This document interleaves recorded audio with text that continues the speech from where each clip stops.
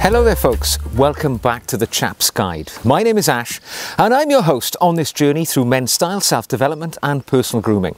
This is one of our quick fire Q&A sessions where I encourage people to drop questions into me and I will answer them off the cuff. There's no research, I'm just looking at the questions and I will fire back my answers in quick time. I just smatter these amongst my longer form videos to keep the interest going and our engagement alive. So today's question comes from Mr. White's Pale King. And he says, "Hello Ash, I enjoy your channel very much. I'm heading to London in April of 2023 for a holiday. I would very much, I shall be staying in Mayfair. As a 52-year-old man, can I have some suggestions on dressing appropriately and stylishly? Thanks, Daniel from Australia." Well, sir, I don't know whether you visited London before, but coming as you are from the other side of the world, you are in for an absolute treat. Because to my mind, and I am somebody who's travelled rather extensively throughout my life, I do find London to be one of the most fulfilling and exciting cities within the world to visit, because not only is it a sprawling metropolis of, untold centuries of history, but it is a modern, thriving capital city in which there is so much to see and so much to do. And as I say, its heritage is an important part of London's appeal. Because it's been the capital of the United Kingdom of Great Britain, and before that, the British Empire, for many, many centuries, it has a lot of history and heritage around every corner. But when you're visiting that city, you need to be prepared for a bit of that history being present in the way that some of the more established hotels, restaurants may expect you to dress. Now, I had a trip to London, first one in 2 years actually, because of the pandemic, about 2 months ago. And I knew that we would be visiting a couple of nice restaurants. I'd made a booking to celebrate a special occasion at Rule's restaurant, for instance. Now, Rule's is it is the oldest restaurant in London, I believe that's what it claims. And it is a very old-fashioned, oldie-worldy restaurant, wood-panelled, immaculate service and fantastic hearty food. If you are visiting London, I would heartily recommend you visit Rule's right in the middle of town, because it's an experience, if you're not British, which will really be exciting for you. However, there's a dress code, and you will find this in many nice places that you visit.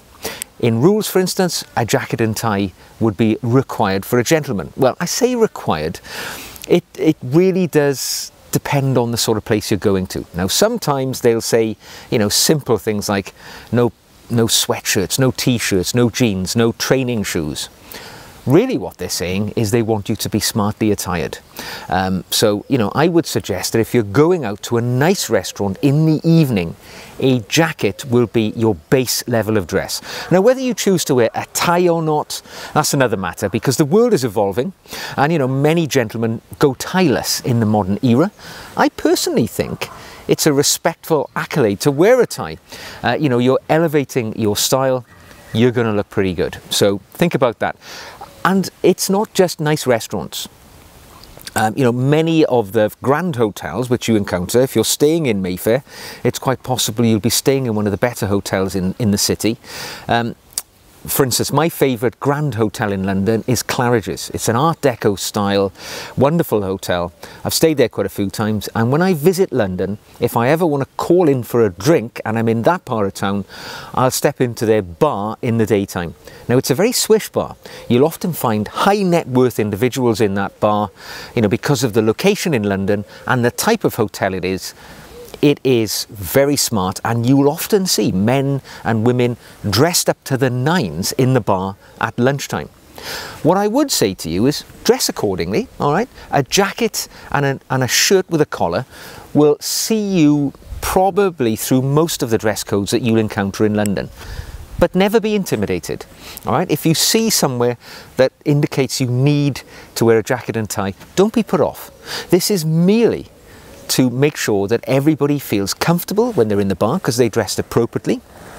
And don't forget, as much as we dress for ourselves, we dress to respect the other people around us. And if there are people in that bar, in that restaurant, who are celebrating a very special occasion, it might be a 50th wedding anniversary, a special birthday, they don't want to be seated at the table next to some people wearing t-shirts and jeans and training shoes.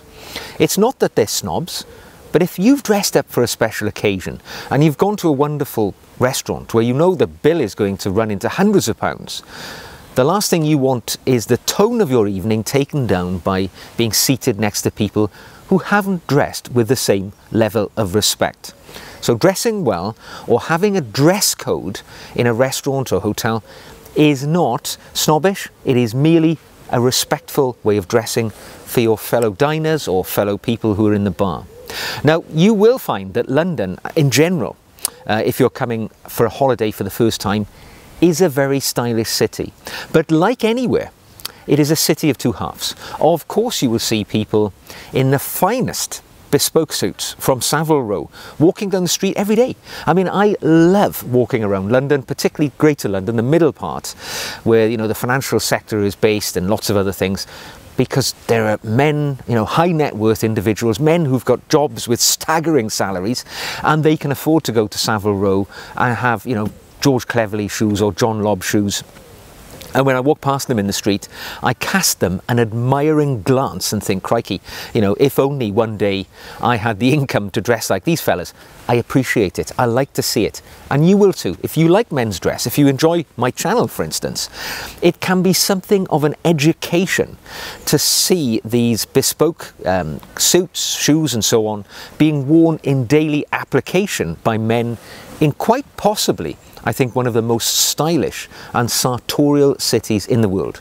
But on the other hand, in the evening, you can go out, you know, to a pub in perhaps more of the southern parts of the city. I often stay just over the river in the Southwark area of London. I've got a club I'm a member of there, which I often go to and stay because it's quite inexpensive. But if you nip out to the pubs there, it's ordinary London folk, you know, and they'll be dressed as you may dress in your daily life, in your suburb of Australia, wherever you live. Because it's not all fanciness. It is absolutely people living their ordinary lives. It depends on where you go and what time of day. So I would say to pack, take a jacket and some, at least take a jacket. I mean, you know, and at least some ties and some nice shirts, a couple of white shirts, a couple of light blue shirts. If you want to pack just one item, pack a navy blue blazer. That will really cover you for anything that you're likely to encounter. If you're going out for afternoon cream tea in the Savoy, going for dinner in Claridge's, or a meal in the evening in Rule's, a navy blazer, a white shirt and tie, and you are going to look as good as anybody else in that location. No need to have any envy or anxiety about the way you're dressed. Have a great trip. You will love London. It is so full of things to do and see. Don't forget to take a walk down Jermyn Street. Do not forget to walk down Savile Row and cast your eye down, because as you walk past those wonderful tailoring establishments, you know, Huntsman, Norton and Sons, Gives and Hawkes, you pass them all. You can look down, because from the pavement you look down and you can see into the basement workshops, and you can actually see the tailors, the cutters, all doing their work and creating these magnificent works of art, which are bespoke suits made in the finest tailoring location in the world. It's worth going there just to see that itself. So enjoy your trip. Let me know how you get on. Have a great time. I might see you there. I'm often passing through London, and it's my pleasure to partake of the odd libation in some of the places I've mentioned. And if you do see me, say hello. I'll buy you a drink.